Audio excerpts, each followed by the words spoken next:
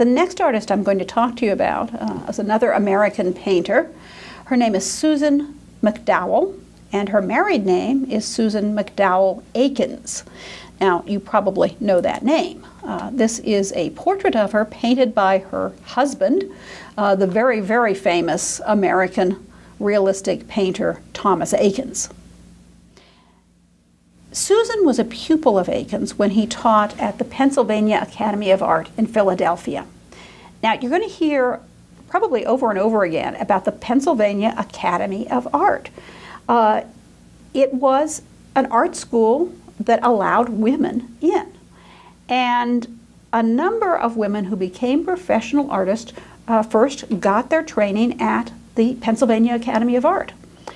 Mary Cassatt, obviously Eakins, Susan Macdowell, Cecilia Beau. So, and they would give awards, and they would exhibit. So it really was a place that someone could go, even if they were a woman, and get a professional start. So Eakins was her teacher. One of the things I've noticed is I found two portraits of Susan Eakins on the web, and they're both by Thomas Eakins, and she looks so, I mean, these are much older. This isn't when she first married him, obviously. It's much later in her life. But she looks so downtrodden. And here she looks so thin. I wondered if she was sick. It's kind of depressing, actually. Don't know anything about their marriage, except what I'm going to tell you right now. She married Thomas Eakins, very famous painter, and before then she was starting a career. She was exhibiting. As we'll hear, she won an award. And after she got married, she no longer exhibited. In 1916, Thomas died, and Susan resumed her painting. She did have, she did continue to paint and create, but she did not have any kind of one-person show, no solo exhibit, until long after her death, over 30 years later. So recognition often takes a long time, and we'll know there's a number of women artists who are married to very famous male artists. Later on you'll see, for example, Lee Krasner, and her husband, Jackson Pollock, was just the cause célèbre, and they seem to think that she was the lady who baked cookies or something. It was after his death that she was recognized as an artist in, I guess you'd say in a meaningful way. I think people who knew them knew she was an artist. So this is another pattern. We've seen people like Lily Martin Spencer, whose husband is actually willing for her to be the breadwinner and supports her in this. And now we see the opposite, where Thomas Eakins' wife basically becomes the helpmate and support to her very famous husband. She goes back to painting after his death. So we're going to see some work both before she gets married and some work later in her life. This is before they're married, and this is a picture of her sisters. So it's just called Two Sisters. Shows her sister Mary and her sister Elizabeth Macdowell. And this is interesting to me because I didn't know that Roanoke had an art museum. But this is actually, with about a 5-hour drive of Johnson City.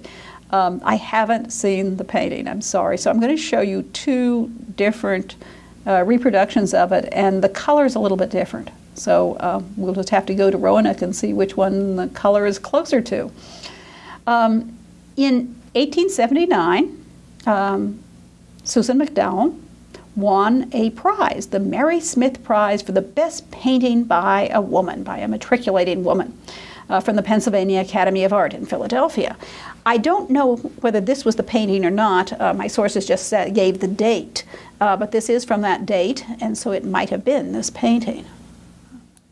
And here we see it with a little bit different color, a little more blues in here. The portrait is a portrait of her sisters, very intimate, just doing everyday activities, kind of close up. One sister is reading and has stopped reading and is kind of looking over at what her sister is doing, who seems to be threading a needle. The brushwork is very, very lively. I found this on the web. It's from the John D. Rockefeller collection, so obviously I haven't seen this.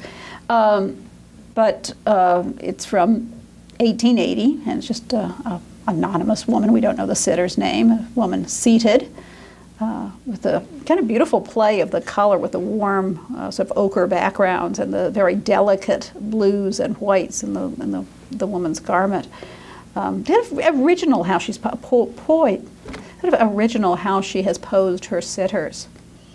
We do know that Susan Macdowell exhibited at the Philadelphia Society of Artists in 1879, again in 1880, but 1884 she got married and she gave up her painting. Evidently, though, she was still allowed to do photography, which perhaps at that time they didn't realize or didn't think of as much as an art.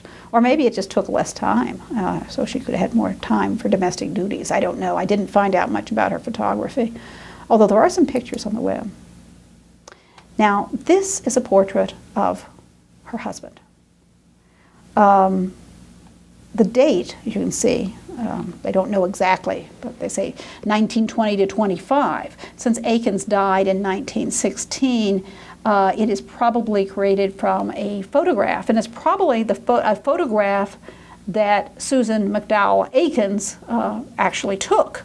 The pose, for example, is not something that you would have usually with a professional photographer, which would be much more staid. This is very intimate, very realistic, very personal kind of picture.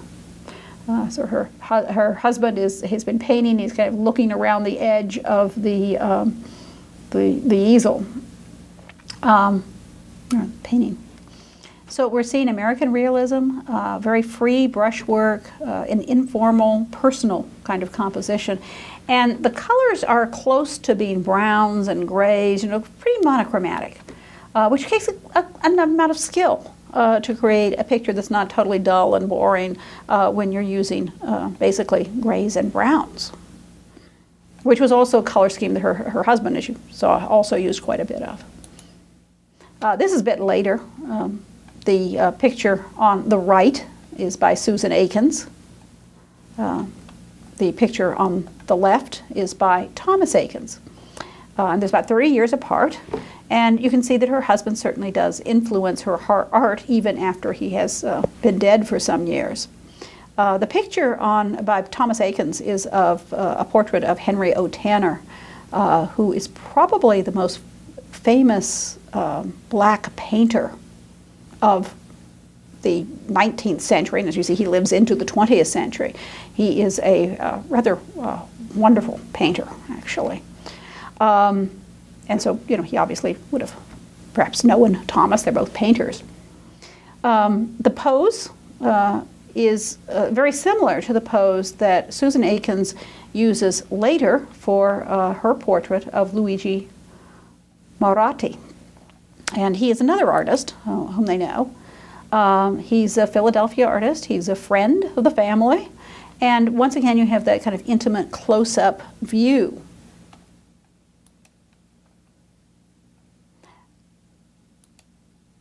Luigi seems to be even more introspective, almost like he's painted perhaps without, it looks like we've just seen him, like he doesn't even know we're there. His eyes are down, he's thinking. So, there's something very personal about the painting. We see, once again, the monochromatic colors, these browns, and just relieved by the white collar, the touch of red in the tie, cravat, and, a little bit of warmth. It looks like there's a little touch of red in his ears, too, sort of throughout the skin tones. The brushwork is extremely vigorous, and it looks like she's just, sat down and just spontaneously created this. However, she talks about it took her years to paint the painting. And she's very, very careful with her technique, even though it looks very free and very vigorous. I did find references to the fact that she also painted still lifes, and I did find this picture on a website. There was no date associated with it. Some of the other pictures that are still lifes that are listed, the Smithsonian Institution has a list of American artists and where they are or where they were, and so they seem to have repetition of some of them, listing as many as they know of their works and where they are and the dates if they are known. And it usually doesn't have pictures attached to it, so it just says still life or something like this. Several of the still lifes were from the 20s, 1924 to 25, so that I don't know if this one was from the same time or not. But it's a rather, interesting still life. Once again, you've got that monochromatic background, colors, and the subtlety of the colors, and then the white Japanese vase or the cream Japanese vase sort of stands out a bit. You've got a contrast of textures, different elements of Japanese vase, and the beads are both these circular shapes. There's a variations of the colors. You see this sort of deeper red in the beads with the kind of salmon-y reddish color in the vase. And so you have things going from the pastels to the very intense colors. So once again, sort of a rather wonderful still life, and shows her skill.